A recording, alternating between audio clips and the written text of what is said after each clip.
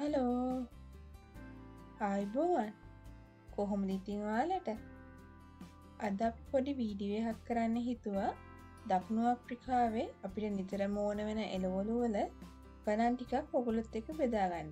ඒත් එක්කම කොහොමද ඉරිදා දවසේ අපි බල්ක් කුකින් කරන්න කියලා බෙදා ගන්න හිතුවා. ඇත්තටම අපි බඩු කත්ති එළවලු වගේ නම් සතියට එක සැරයක් වගේ තමයි ගන්නෙ. නැත්තම් මේ ලූණු අල වගේ ඒවා මාසෙටම පුළුවන් නම් එක සැරේ ගන්නවා. අපි ඒතර කද්දි මේ බල්ක් විදියට තමයි ගන්නෙ. දැන් ඔයගොල්ලන්ට පෙන්නන්න මේ බිත්තර එක. බිත්තර 60ක් තියෙන එකක් තමයි අපි අරන් තියෙන්නේ. දැන් ඇත්තටම මාසෙ මැද අපි දැන් ගොඩක් ඉවර කරලා බිත්තර 10ක් වගේ තමයි තියෙන්නේ. ඒ කියන්නේ අපිට මාසෙට බිත්තර 60කට වඩා යනවා. ඒ වගේම මේ හාල් අපි කිලෝ 10 වගේ ලොකු පැකට් තමයි ගන්නෙ. මේ දැන් මාසේ මැද භාගයක් විතර කිලෝ 10න් ඉවර වෙලා. ඉතින් මුලින්ම මම කරන්න යන්නේ ඔයගන් තව එකක් කියනවා මේ දැන් ඔයගන් පේනවා buy 4 for 120. ඒ කියන්නේ මේක නිකන් ඩීල් එකක් වගේ. මේ අල කිලෝ 3යි ලූණු කිලෝ 1.5යි මේ තියෙන බෝංචි හරිම ලපටි බෝංචි. ඇත්තටම හරිම ආසයි මේ බෝංචි හදද්දිත් ගොඩක් මෝරලා නැහැ. මෙතන ග්‍රෑම් 500ක් විතර තියෙන්නේ. ඒත් එක්ක මේ තියෙන්නේ වම්බටු කිලෝ 1ක් විතර තමයි තියෙන්නේ. දැන් මේ හතරම 120යි. ඒ කියන්නේ මෙහි සල්ලි වලින් රෑන්ඩ් 120ක් වගේ තමයි උනේ. රෑන්ඩ් 120ක් කියන්නේ රෑන්ඩ් එකක් රුපියල් 22ක් වගේ වෙනවා. එතකොට 2500ක විතර බඩු තමයි මේ තියෙන්නේ ලංකාවේ සල්ලි වලින් බලපුවම. ඇත්තටම මෙහි සාමාන්‍යයෙන් එළවලු නම් ටිකක් ලාභයි. අනිත් ඒවා චුට්ටක් ගණන් වැඩි. දැන් සාමාන්‍යයෙන් බිත්තර 18 විතර පැකට් එකක් රෑන් 40ක් ඊට වඩා පොඩ්ඩක් වැඩි වෙනවා. දැන් මෙතන බිත්තර 60ක් තියෙනවා. ඒක අපිට උනේ 128ක් වගේ. ඒ කියන්නේ රෑන් 128ක් මේ බිත්තර 60ට. ඒතර බිත්තරයක් රෑන් දෙකක් වගේ තමයි වෙන්නේ. දෙකට චුට්ටක් වැඩි. එතකොට ලංකාවේ ගානක් වගේ තමයි රුපියල් 50ක් විතර වෙනවා. මේ සාමාන්‍ය මේ බිත්තර ගොඩක් ලොකුත් නැහැ. සාමාන්‍ය ප්‍රමාණයේ බිත්තර. හාල් ගැන කියනවා නම් හාල් කිලෝ 10ම රෑන්ඩ් 100ක් විතර තමයි වෙන්නේ. එතකොට සාමාන්‍යයෙන් පොඩි පැකට් ගණනක කිලෝ 2 හරි කිලෝ 1 හරි පැකට් ගන්නවා නම් මීට වඩා වැඩි වෙනවා. දැන් මේ අපි අරන් තියෙන්නේ මෙහි තියෙනවා parboiled grain කියලා. ඒ හාල් ජාතිය නැත්තම් බාස්මති වගේ තියෙනවා. බාස්මති නම් ලොකු ප්‍රමාණයෙන් ගන්න නැහැ. කිලෝ 5 වගේ තමයි උපරිම ප්‍රමාණය තියෙන්නේ. නැත්තම් කිලෝ 1 2 වගේ තමයි තියෙන්නේ බාස්මති ගන්න. ඒතර බාස්මති කිලෝ එකක් සාමාන්‍ය රෑන් 40ක් 50ක් 56ක් වගේ වෙනවා සමහර වෙලාවට. ඒතර මේවා ගොඩක් ගණන් වැඩි. ඉතින් මොනවා හරි විශේෂ අවස්ථාවකට ඇර නැත්තම් අපි ගන්න මේ parboiled කියන හාල් එක. දැන් අපි මාළු මස් කද්දි උනත් ලොකු බල්ක් එකක් ගන්නවා. දැන් අපි මෙතන අරන් තියෙන්නේ මාළු. ඒගොල්ලෝ මෙහෙම ෆ්‍රීස් කරපු විදිහට පැකට් වල දාලා තමයි තියෙන්නේ. මාළු කිලෝ 5ක් අපි සාමාන්‍ය මාසෙට ගන්නවා. මාළු ගන්නවා නම් එතකොට මස් ගන්නවා නම් චිකන් වගේ තමයි ගන්න. ඒත් කිලෝ 5ක් හරි 2ක් හරි ගන්නවා. දැන් මේ මාළු කිලෝ 5ම අපිට උනේ රෑන්ඩ් 200ක් ඒ වගේ ගාණක්. එතකොට මේ ප්‍රමාණය අපිට ඇති මාසෙටම අපි 3 දෙනාට. ඒත් එක්කම දැන් මස් වගේ ගන්නවා නම් මම ඇත්තටම මස් කන්නේ නැහැ. එතකොට කිලෝ 4ක් වගේ පැකට් එකක් තමයි ගන්නෙ. ඒකත් කිලෝ 4 හරි 5 හරි මාළු වලට චුට්ටක් ගණන් අඩුයි මස්. ඒත් 169ක් 170ක් වගේ වෙනවා කිලෝ 5 පැකට් එක චිකන් නම්. දැන් මෙතන කිලෝ 5 පැකට් එක අපි දැන් මාස භාගයක් විතර පාවිච්චි කරලා දැන් මේ පැකට් එකකිනුත් භාගයක් විතර තමයි තියෙන්නේ. අද මම මේකිනුත් භාගයක් අරගෙන සතියේටම ඕන වෙන්න හරියන විදිහට මාළු ටිකක් හදලා ෆ්‍රිජ් එකේ දානවා. එතකොට සතියේම ඇති වෙන්න මාළු ටික හදලා දානවා අද. ඒත් එක්කම මම ඊයේ ඔක්කොම එළවලු ටික කපා ගත්තා. කැරට්, ගෝවා, ඒත් එක්කම සතියේටම ඇති වෙන්න ලූණු, අමු මිරිස්, සුදු ලූණු, ඉඟුරු සතියින්ට ඇති වෙන්න මම කපලා ෆ්‍රිජ් එකේ දාලා තියාගෙන ඉන්න. මම ටීකී ඔයගන්ට ඒව ටිකක් පෙන්නන්න. ඇත්තටම මේ තියෙන්නේ මම ඊයේ කපාගත්ත එළවලු ටික. දැන් කැරට් එහෙම ග්‍රේට් කරගෙන තියාගෙන ඉන්නවා. බබාගේ කෑම හදන්නත් අද උදේට අපි කැරට් රොටි හදනවා. ඒකටත් එක්ක මේ කැරට් කපලා තියෙනවා. බෝංචි එහෙම කඩාගෙන තියෙනවා. ගෝව ටිකත් හීනි වෙන්න කපාගෙන ඊයේ මම මේ බටු ටිකට කහ ලුණු දාලා කපාගෙන තියෙනවා. අද බටු ටිකත් හදනවා. ලුණු අද පාවිච්චි කරන ලුණු ටික මේ ලුණු ටික ලබන සතියේට ඒ වගේම ගොඩක් ලුණු තිබ්බේ හින්දා ලුණු ටිකක් තෙල් දාන්න කියලාත් කපා ගත්තා. මේ තියෙන්නේ ඉඟුරු සුදු ලුණු. ඒත් එක්කම මෙහෙම frozen vegetable mix එකක් හැම සතියකම අපි ගන්නවා. එතකොට මේක අපි පාවිච්චි කරන්න පුළුවන්. පැස්ටා හදද්දි උනත් පාවිච්චි කරන්න පුළුවන්. මේ frozen vegetable mix එක සාමාන්‍යයෙන් කිලෝ එකක් තියෙනවා. එළවලු ಜಾති තියෙනවා, කැරට් තියෙනවා, green beans, corn, එතන පොඩි peas, green peas තියෙනවා. එතකොට මේ කිලෝ එකට අපි උණු වතුර ටිකක් දාලා ඒක මං උයා ගන්නවා අද දවල්ටයි හෙට දවල්ටයි. ඊට පස්සේ අනිත් දවස් වලට මං කරන්නේ සාමාන්‍යයෙන් උදේට බත් එකයි මේ කපාගත්ත එළවලුකුයි හදනවා. එතකොට මේ කපාගත්ත එළවලු වලට කිරි ටිකක් දාලා අපි කපාගත්ත ලුණු, සුදු ලුණු, ඉඟුරු ඒව ටික දාලා උදේට හදාගන්නේ බත් එකයි එළවලුකුයි විතරයි. එතකොට අනිත් දේවල් දැන් මාළු නම් සතියේටම ඇති වෙන්න හදා ගන්නවා. ඒක වෙනම මම පැක් කරලා තියා ගන්නවා. ඒතර බත් එකට එළවලු එක බෙදාගෙන අර පැක් කරලා තියෙන මාළු එකයි තව මොනවා හරි එළවලුවක් හදා ගන්නවා. දැන් අද හදා ගන්නවා මේ ලුණු ටික තෙල් දාලයි වම්බර ටික පොඩ්ඩක් තෙල් දාලා කිරි දාලයි. එතකොට මේ දෙක මාරුවෙන් මාරුවට ගෙනියනවා. ඒත් එක්ක එළවලුකුයි මාළුයි. එහෙම තමයි කරන්න හිතාගෙන ඉන්නේ.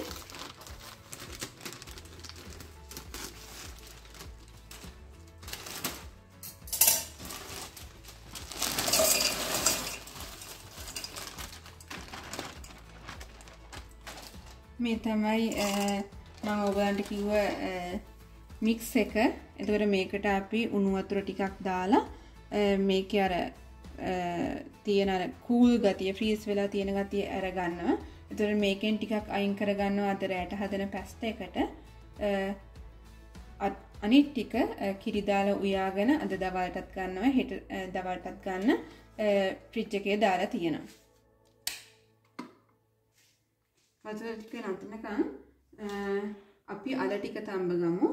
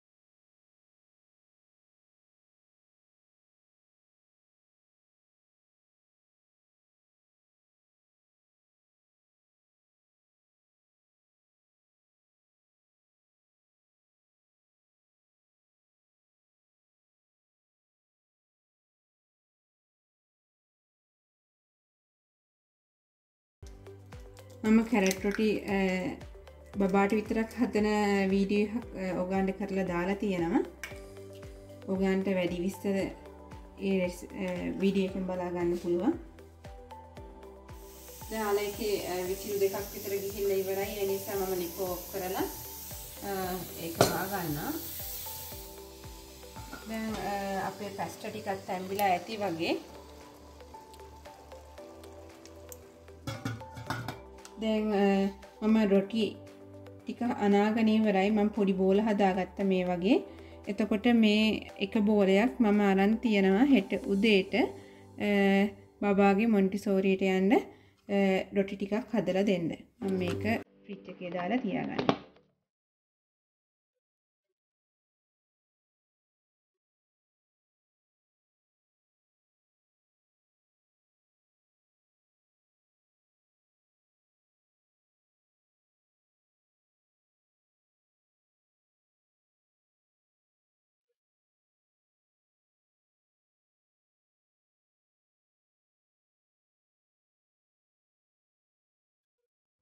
මෙහි විකුණන්න තියෙනවා මේ වගේ ලෙමන්. මේකත් අර buy any for 100 තිබ්බ ඒ වගේ ඔෆර් එකකින් ගත්ත එකක් තමයි. ඒ කියන්නේ මේ ලෙමන් එක ස්ට්‍රෝබෙරි තව ඇපල් ඒ වගේ පළතුරු හතරක් ගත්තම පළතුරු ಜಾති හතරක් ගන්න පුළුවන් 100ට. ඒ වගේ ඔෆර් එකකින් ගත්ත ලෙමන් ටිකක් තමයි මේ තියෙන්නේ. අද මම දෙහි වෙනුවට දාගන්න යන්නේ ලෙමන් කෑල්ලක්. මම ලෙමන් දැන් ටිකක් දා ගන්නවා.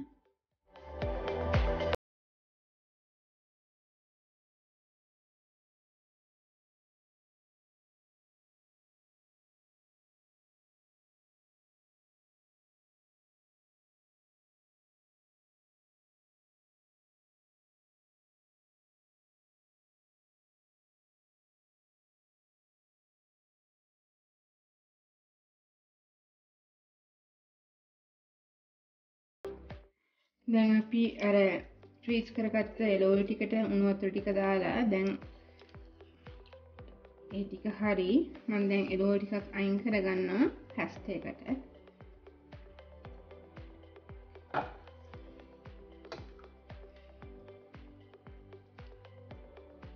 දැන් ඉතුරු එළවලු ටිකට මම ලූණු සුදු ලූණු අවු මිරිස් 3-5 ලුණු මිරිස් කුරුඳු ඔක්කොම දාලා හදාගෙන තියෙන්නේ. ඒකටම ඊ කරගත්ත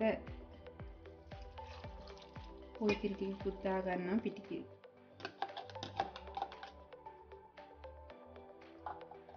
ඒ ටික දැන් මේ කිරි ටික නටනකම් ලිපේ තියා ගන්නවා.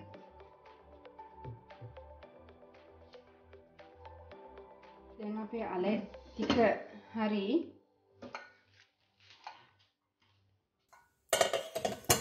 මම දැන් අල ටික බාගෙන මේකටම බත් ටික ලිපේ තියා ගන්නවා.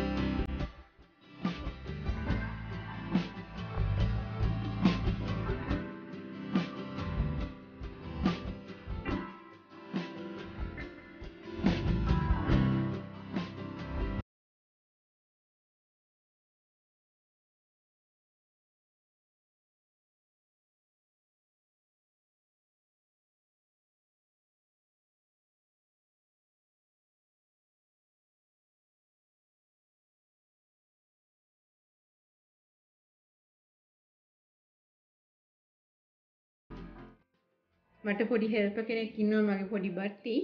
එයා තමයි මට අර ටික සුද්ධ කරලා දෙන්නේ.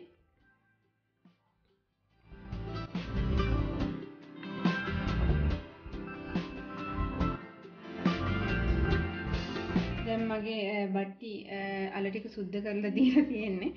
මම දැන් ඒ ටික කපා ගන්නවා.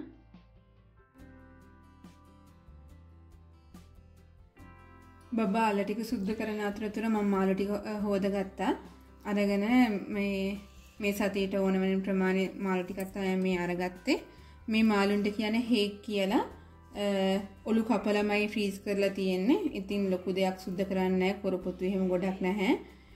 ඒ නිසා නැට්ටයි මේ දෙපැත්ත තියෙන කරමාල් ටිකයි තමයි කපා ගන්න හදන්නේ. දැන් මම මාළු ටික සුද්ධ කරගෙන ඉවරයි. මම ගම්බිරිස් මිරිස් බදපු 3-5 මේ ගොරක පේස්ට් එක මම ලංකාවෙන් ගෙනගෙන ආවා. ඒ වගේම සුදු ලුණු ඉඟුරු ඒ ටික ඔක්කොම දාගෙන තියෙන්නේ. ඒත් එක්කම මම මෙහෙන් ගත්ත ෆිෂ් සීසනින් කියලා සීසනින් පැකට් එකක්. ඒකෙන් ටිකකුත් මම දාගන්නවා.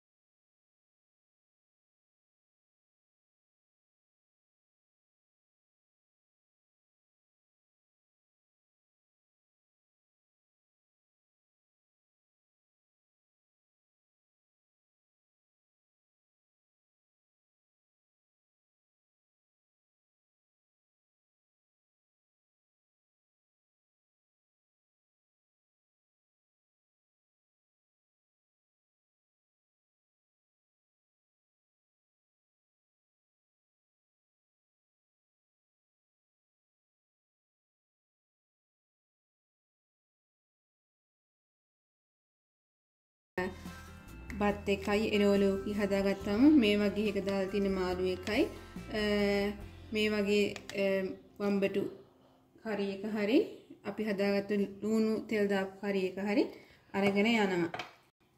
මේ ටික අපි වෙනම දාගන්නවා හස්බන්ඩ්.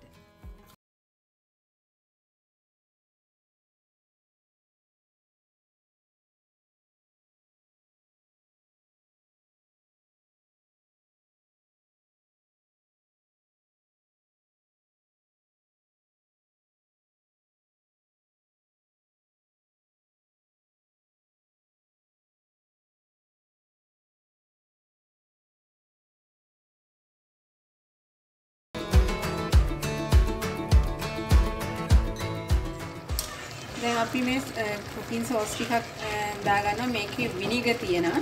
ඒ නිසා මම මේ සෝස් ටිකක් දාගන්නවා.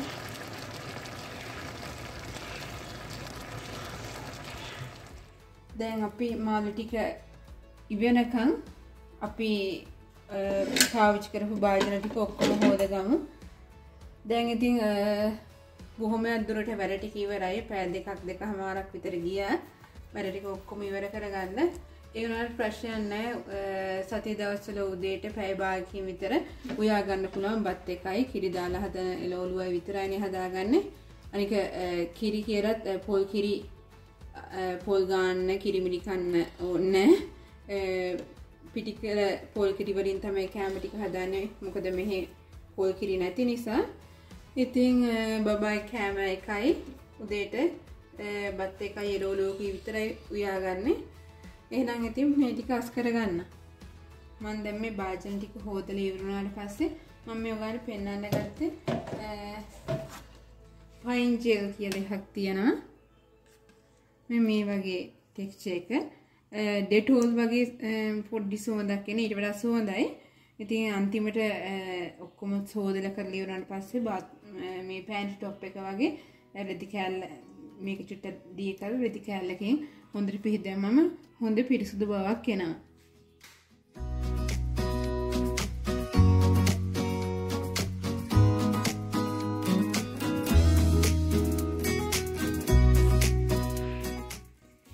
ඔන්න දැන් අපි කුස්සිය අස් කරගෙන ඉවරයි. මේ ලිපුඩ තියෙන නම් අද දවල්ට කන කැම ටිකයි මාළු ටික නිමලකන් තියාගෙනයි අනිත් ටික ඔක්කොම අපි අස් කරගෙන ඉවරයි. අපි දැන් කැම ටික දාගත්ත ටිකක් ෆ්‍රිජ් එකට දාගත්තා. ඔන්න ඔහොමයි ඉතින් අපේ ඉද්ද දවසේ උදේවරුව ගෙවුනේ. මම ඉතින් ඕගන්ට ආදරෙන් ආරාධනා කරනවා අපේ channel එකත් එක්ක දිගටම රැඳිලා ඉන්න කියලා. එහෙනම් ඉතින් ආයෙ හම්බෙනකන් ගිහින් එන්නම්. බයි බයි.